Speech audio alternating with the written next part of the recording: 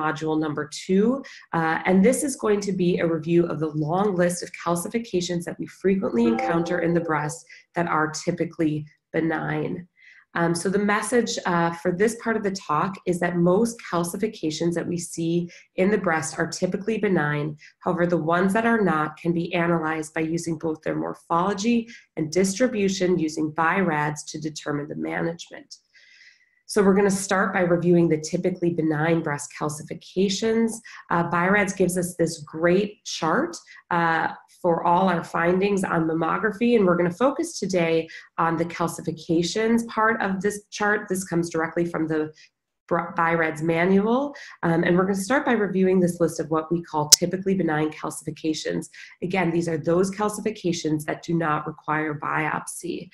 So here's just a list on the left, and we're going to go through examples of all of these.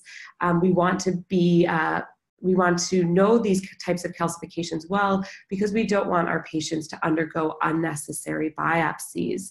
So we're going to start with skin calcifications. We see these all the time. These calcifications tend to be tightly clustered with lucent centers, as we see nicely on the image on the left. This is pathognomonic for calcifications within the skin, a benign finding. They also occur in typical locations: the inframammary fold, the axilla, the areola, and in the cleavage area. Here's a nice example where we have bilateral diffuse breast calcifications, and we see that some, in fact, are already projecting within the skin on this image, and multiple bilateral diffuse calcifications in the skin. These are pathognomically benign and don't require any workup.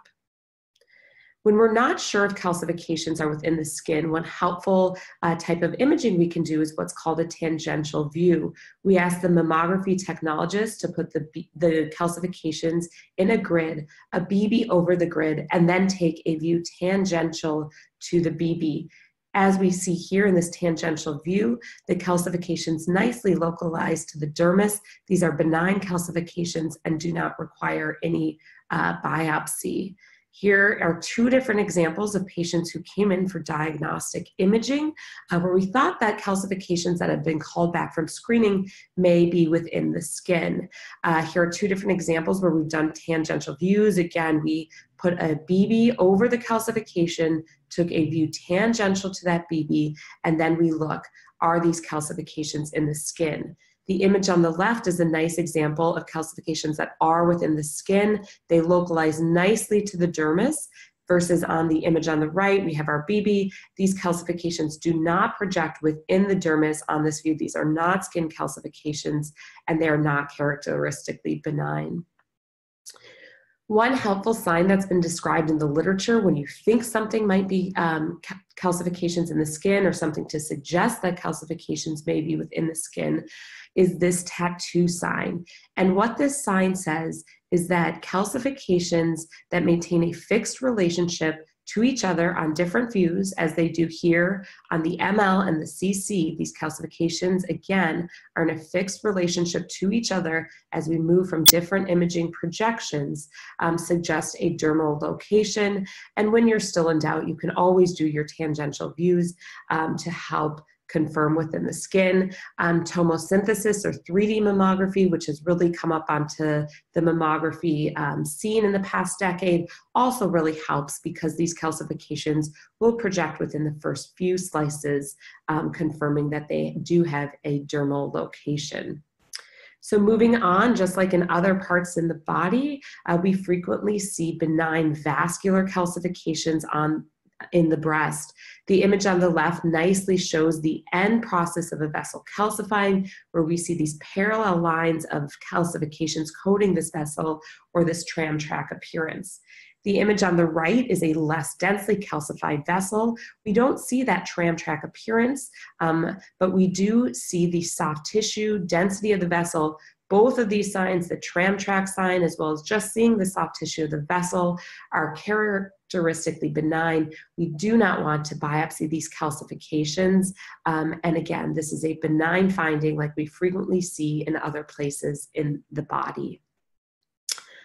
Moving on, we frequently see coarse or popcorn-like calcifications. These are large calcifications that are produced by involuting fibroadenomas. They tend to be peripheral and eccentric in these soft tissue masses, as we see here. And just to note, these masses can calcify to varying degrees. Here we have an image of this mass, where we still see some of the soft tissue of the mass itself, but again, these coarse popcorn-like calcifications. And this mass on the top is the end stage of this process, where we no longer see the underlying soft tissue sign. We just see this dense, coarse popcorn-like calcification. Again, these are benign fibroadenomas, and they get their name from resembling the shape of a piece of popcorn, a very frequently encountered benign calcification we see in the breast. And just one nice last example of a densely calcified fibroadenoma. Again, this is benign. It does not require any further imaging workup or biopsy. Large rod-like calcifications are another type of benign calcification we frequently see in the breast. These tend to be greater than 0.5 millimeter in diameter. A small percent may have lucent centers. These occur in a ductal distribution, and that's because they're associated with benign ductal ectasia. They tend to be bilateral more commonly than unilateral, but especially when this process is just starting, you may see them in just one breast. Usually we start seeing them in our patients who are 60 years or older. And again, these are benign ductal calcifications. They're going to be larger than the more suspicious linear calcifications that we're going to review in an upcoming module. Here's two types of these large rod-like calcifications. The image on the left is the more common type. This is when these calcifications still are within the ducts. They're intraductal. And again, these calcifications form related to benign duct ectasia. The image on the right is a less common type of this calcification. These have lucent centers. These are periductal calcifications. And this results when the material within the duct breaks through the wall and calcifies, again, calcifying along the wall of the duct, but again, another type of benign calcification that we want to recognize, as it does not require biopsy. One other example of these large rod-like calcifications, but I want to encourage you all to take a close look at this image. We see these benign, large rod-like calcifications, but I want to give you all a moment just to review this case. This was an actual case, and it's published in the BI-RADS manual. And here, within these large rod-like calcifications, we also see this group of fine pleomorphic calcifications. This is a suspicious morphology, as we'll review in an upcoming module. Just a nice example to always look beyond what's characteristically benign. Here, within this area of very benign calcifications, we also saw a suspicious group of calcifications requiring biopsy. So don't get distracted by the characteristically benign, and always look beyond them for anything that may be suspicious. Rim calcifications are characteristically benign. Here we see these thin peripheral calcifications that occur around the surface of a sphere. They may be continuous or discontinuous, and what this represents are either areas of fat necrosis or calcified walls of oil cysts, both benign, requiring no further imaging workup, and no biopsy is needed. Very frequently, we'll see these in the setting of trauma to the breast, and very frequently, women will have multiple similar appearing calcifications like these. We have a large group of patients at our practice at UCSF who are undergoing lumpectomy protocols. And what that is for patients who've had a breast cancer diagnosis and have undergone breast conservation therapy. We see them very frequently.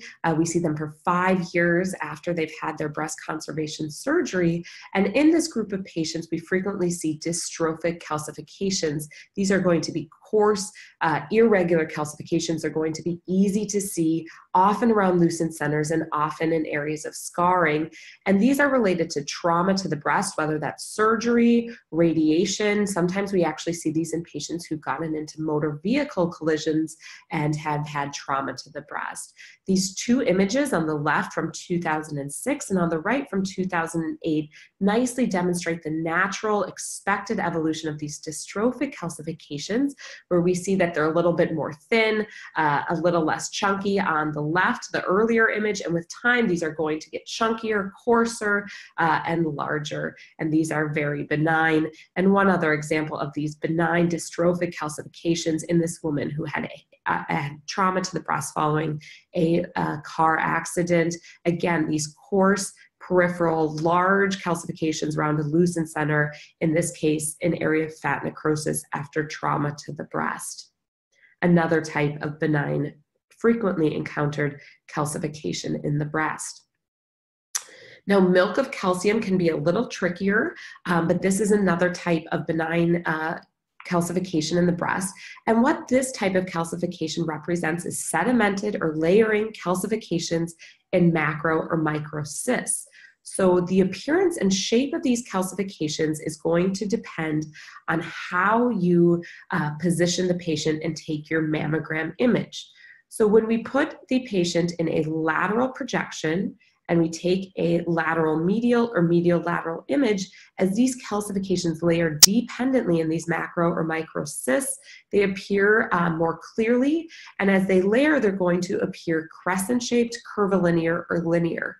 On the CC or cranial caudal view, as we compress a woman's breast in that position and take an image from cranial to caudal, these are harder to see, but they're going to layer in those cysts. So as you look at them on FOSS layering in those cysts, they're going to be round, smudgy, or amorphous deposits.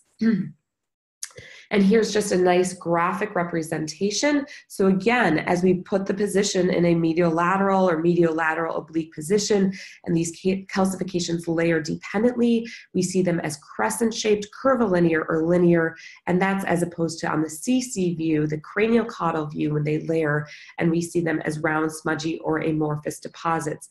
But the key truly is that these calcifications must change shape on different projections. If they appear curvilinear or linear on both projections, they are not milk of calcium, they are suspicious calcifications. Here was an example. I think this nicely demonstrates what milk of calcium appears like. On the ML view on the left, we nicely see this group of calcifications.